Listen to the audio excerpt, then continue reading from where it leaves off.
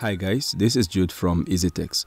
In this video, I'll be showing you how to fully transfer your Windows operating system and data to another storage drive without losing your Windows license and without losing any files or applications. The new storage drive in this case could be an SSD or a traditional mechanical hard disk, it doesn't matter. This process creates an exact replica of the contents of your computer on another disk. Some people call it cloning, some call it mirroring. Now, there are several possible reasons why you may want to do this. The most common use recently has been for upgrading from mechanical hard disk, that's HDD, to an SSD to improve speed and performance. Now, other possible uses include when replacing a failing hard drive. A quick way to identify a failing hard drive is when you begin to hear some glitchy sounds or clinking sounds from your hard disk as it spins. Then you should consider purchasing another storage disk and then using this process to completely transfer all you have on your old disk to the new one. More interestingly, it's also possible to use this process to mirror your PC to another PC. In other words, having two computers with the same exact contents.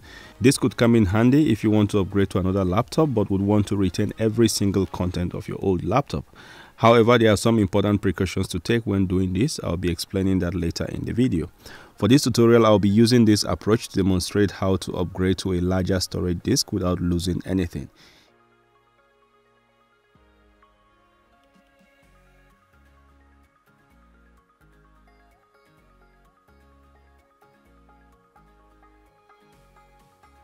Here, as you can see, my disk bar is in red, so I'm fast running out of disk space. I'm currently using a 120GB SSD, so now I'm going to be upgrading to a 240GB SSD. It's a pretty straightforward process, and without any delays, let's jump right into it.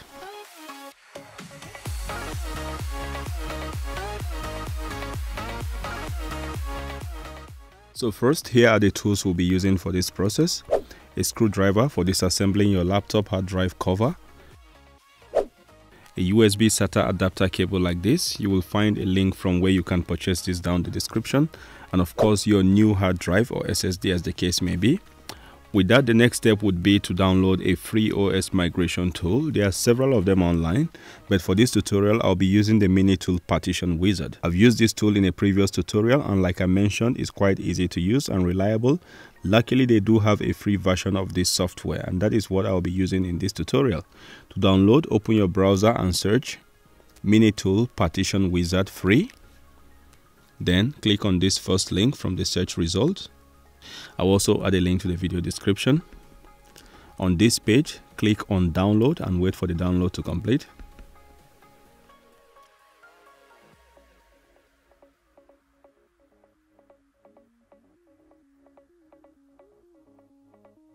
After the download, run the installation file by double-clicking. Then select your preferred language and hit OK. Accept the license terms and hit Next. Next. Next. Here you can choose whether or not you want to create a desktop shortcut. Hit Next. Next. And then install.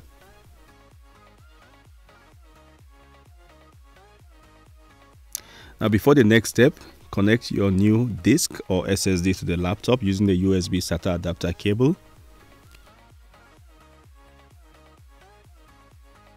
And then finish. And then on this page, you want to choose Mini Tool Partition Wizard Free. Then it will take you to this Partition Wizard page. Here you will find a list of all the drives you have currently attached to your PC in a numerical order. Usually disk 1 is your C drive from where you run your main operating system. Then the other drives will be your secondary hard drives or any other drives you have attached to your USB. It also shows some more detailed information about each disk, the partitions, the capacity, the used and unused space, and a lot more. Here we're going to choose Migrate OS to SSD or HD. Then on this next window, it gives you two migration options.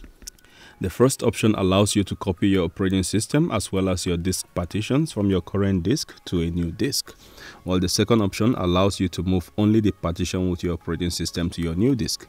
So this first option offers you a total migration of your Windows operating system together with all your applications, personal files and folders, as well as your Windows settings to your new disk or SSD. So this will be the option if you are replacing your hard drive with another hard drive or SSD, as we are doing in this case. The second option allows only your operating system to be moved to your new disk, leaving your applications and personal files on the old disk after the migration. With that said, here I'm going to choose the first option and hit next. Then it asks me for the destination drive, which in this case is the new 240 gig SSD. Then I will hit next. And then here it reminds me that all the data on the disk will be destroyed. Are you sure you want to continue? I will hit yes. It then shows a summary of the selection, so I chose to fit the partition to the entire disk. I'm cloning to disk 2, which is my 240 gig SSD, and now here I will hit next. It then informs me to configure my BIOS to boot from the destination disk when next I boot up. I will explain that in more detail later, but here I will hit finish. And then it returns me to this main page where I will now hit apply on the top right corner, and then a note pops up recommending that I close all applications before applying the changes. So here, if you have any applications running, just close it down and hit OK to start the migration process.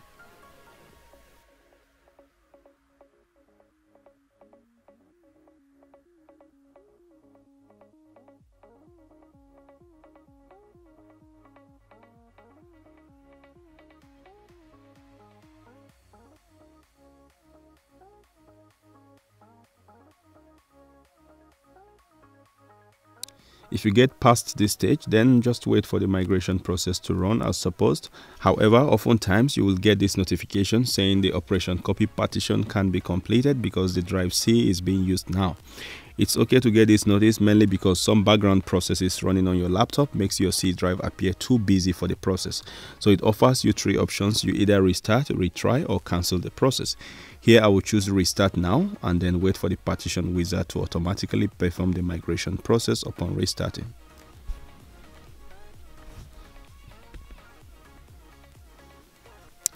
This process will take a while depending on the amount of data you have on your disk and also the performance of your laptop. With higher performance laptop in terms of your processor and RAM, this process could be a lot faster. Also, if you have a USB 3.0 port, then you should definitely use it. It will fasten the process substantially compared to a USB 2.0 port. Here I will fast forward this part of the video.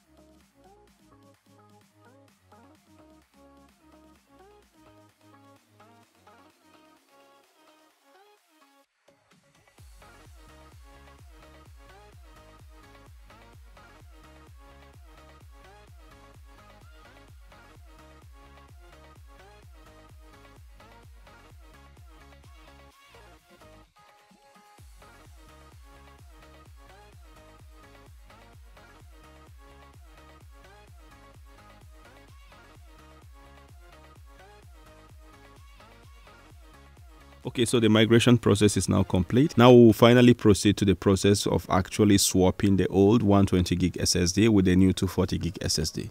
Before we do that, here are a few important warnings. First, we had a note to configure the BIOS to boot from the destination disk when next we boot up. Now here's what that implies. Most likely your default BIOS settings is to boot up from your main drive, which is the drive C. So if you are replacing your hard disk with an SSD or one SSD with another SSD, as I'll be doing in a moment, then you don't want to change your BIOS settings. It will automatically boot from the drive it finds attached to your main disk connector. The second thing is the issue of activation or Windows license. First, let's understand what this disk migration implies. It basically means we have successfully copied our Windows to another drive. So we have the same copy of Windows on two separate drives, both activated with the same digital license. As you can see in this case, if we go to check the activation status of the Windows on the hard disk,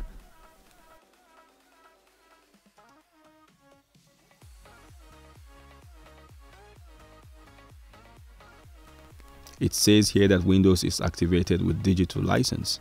After I swap the new SSD, we'll see that the copy of Windows on the SSD is equally activated with the same digital license. Now, this doesn't imply that you can run the two copies of Windows on two separate machines. And with that said, let's go ahead and swap the old 120 gig SSD with the 240 gig.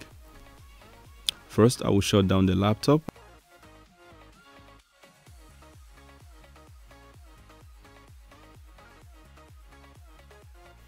Now I will try to locate the hard drive compartment. Most laptops would have it underneath, so carefully unscrew to uncover the hard drive.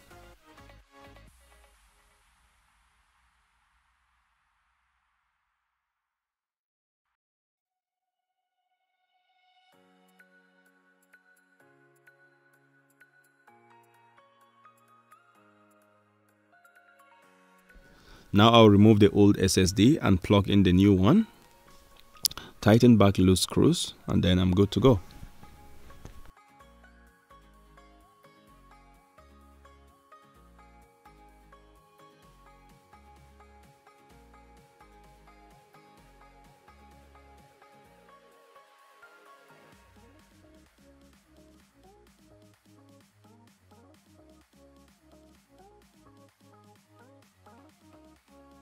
As you can see from my laptop, all files and folders are exactly as I had them on the old SSD. All my settings, including my Wi-Fi credentials, were preserved. And now let's go ahead and check the Windows activation status.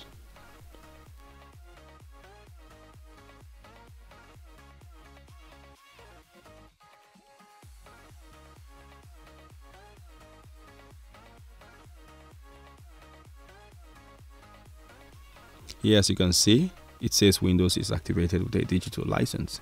So I have successfully transferred my entire system from the old SSD to a new SSD without having to reinstall Windows and without losing any files, applications, or settings. Now, as I mentioned earlier in the video, you could also use this process to mirror one laptop to another. So say you want to get a new laptop to replace an old one and you want to maintain the exact same data and settings on the previous one.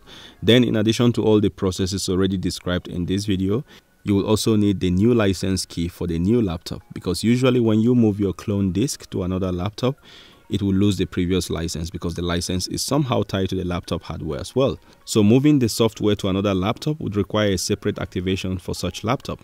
The same goes with your paid apps. You should ensure you have the required licenses backed up before mirroring your laptop to another laptop. However, if your new laptop has the Windows license embedded to the chipset, then it will automatically pick up the new license without having to key it in once you connect to the internet. Give this video a thumbs up if you found it useful. Share with anyone you think might want to see. Don't forget to subscribe and turn on notifications for updates on future tech support videos like this one. Thanks for watching and see you in the next one.